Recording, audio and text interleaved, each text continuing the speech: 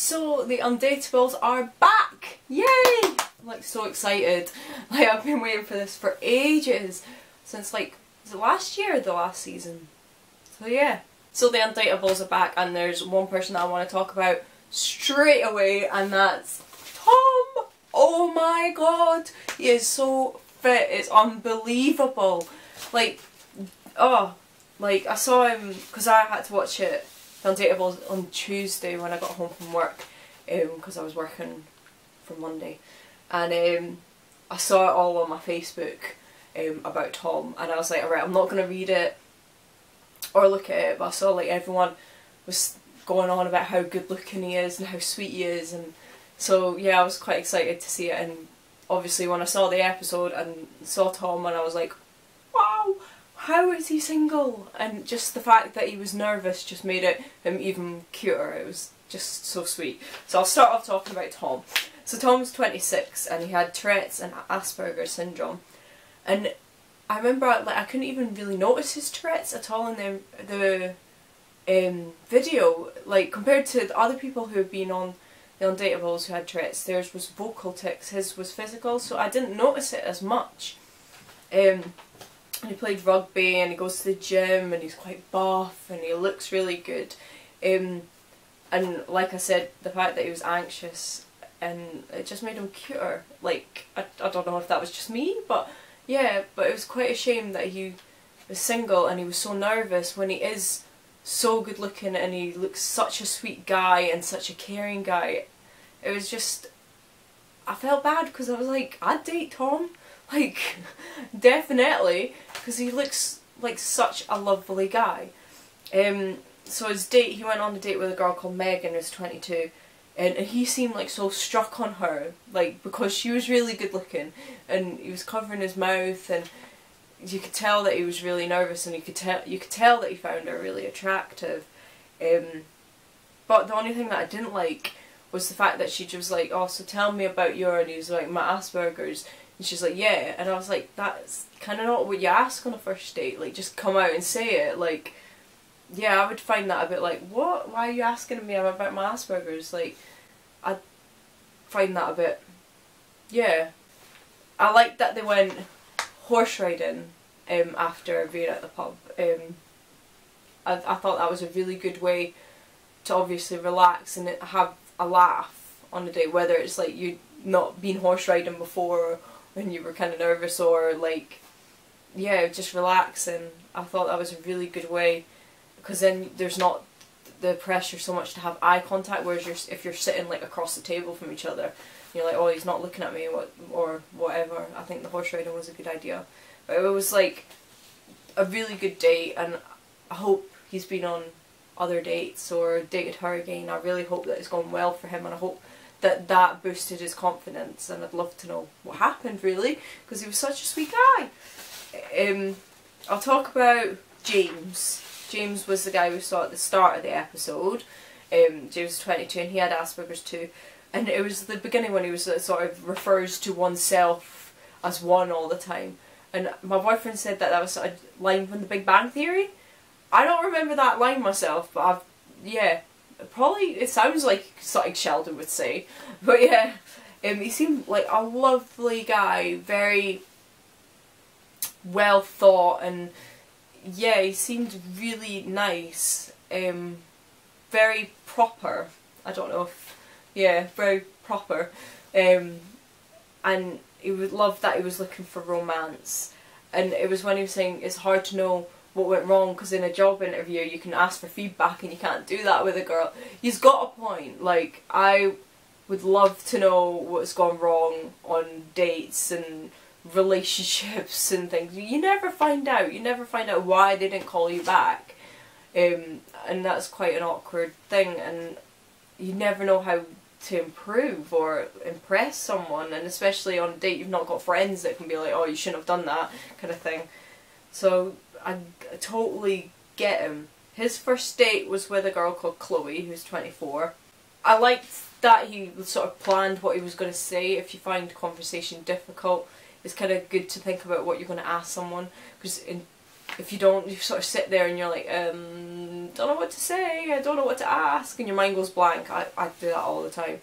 The date seemed to go really well, and then he forgot to ask for her number, and he ended up running and chasing, well, not chasing, but running after her, and I was like, oh my god, I was like, that was so embarrassing, like.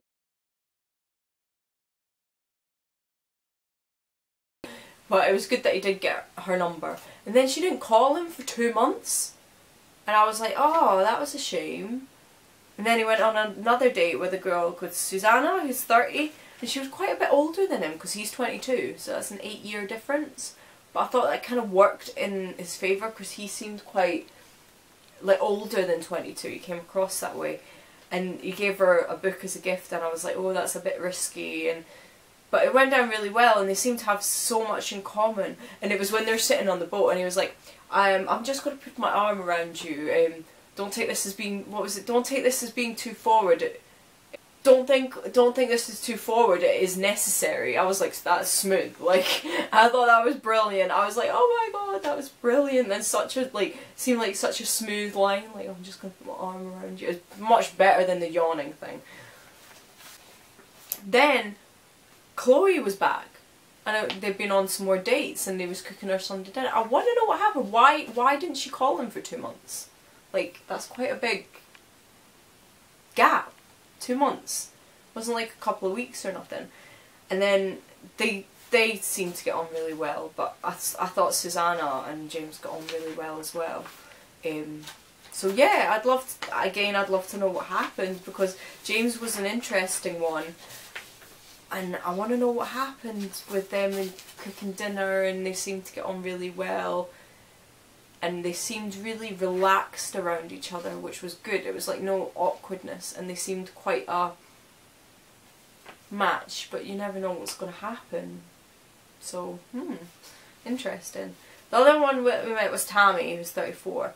And she got septicemia, and she ended up having surgery on her face. And I remember watching, and I was like, I don't know how I would cope with that. But she coped so well, and she was still so outgoing, and she wasn't ashamed. And I just think if that happened to me, I don't think I would have coped so well with it. And yeah, it was amazing, and such an inspiration of, I'm still me, I'm still going to put myself out there, and yeah, it is scary, and yeah, I look different, but she just took it in her stride, and it was amazing. She had such a lovely smile and such a spark about her, and it was amazing to see someone that happy, confident, you know, I don't know how to put it into words. She went on a date with a guy called Gary, and he looked like a cute geek, you know, bald with the glasses, and they went on a date, and they were on a boat, and the date seemed like really awkward at the start, but then she took it in her stride and took lead. That's what they showed, and yeah, the fact that she was just like, no, I'm just going to come out and I'm going to ask questions, and I'm going to be bubbly, and she was dressed amazing, and it was just really, really good. She took out her pug mirror, and he was like, oh, I like it, and she's like, as long I look like a pug, and sort of something like that, and I thought it was so brilliant. And he took the fly out of her eye, and oh, it was just brilliant. And then the compliment at the end, I was like, that's so sweet, and she was grinning, and it was amazing. And we didn't see too much of Tammy, but I wish there was more of that date and what happened, because we didn't even know if he called her afterwards or anything, and I wish I knew, because I really liked Tammy, and I really want to know what happened with her, because the date did seem to boost her confidence in the dating again, because she hadn't dated since what had happened. And I'd love to know if it went well. Did he call her? Did they see each other again? Has she been on more dates? And that's always what I feel like at the end of these episodes. But I know normally they do a catch-up episode now, so I can't wait to see what's happened. And yeah, the first episode, I think I've watched it about 3 times since it's been on air. I just love the Undateables so much, and I think it's such a great show, and showing that even with someone with a disability, mental, physical, whatever, we are all the same. We all get the first date nerves. We all want relationships. We all want love. We all want to experience these things. And I remember when I first heard about the show, The Undateables, if you watched my first ever episode of The Undateable, well, my first ever video, before the first one was even where I was so negative and I didn't like it, and I wrote a complaint to Channel 4, well, how are you putting this on the air called The Undateables? Because the way the media portrayed it was that it was like sort of making fun a wee bit, but it wasn't like that. And it's one of my favourite shows, and I look forward to them all the time. And I watch them on demand quite frequently, even the older episodes. And it's just a brilliant show, and I can't wait until next week. I just can't wait. I'm like so excited.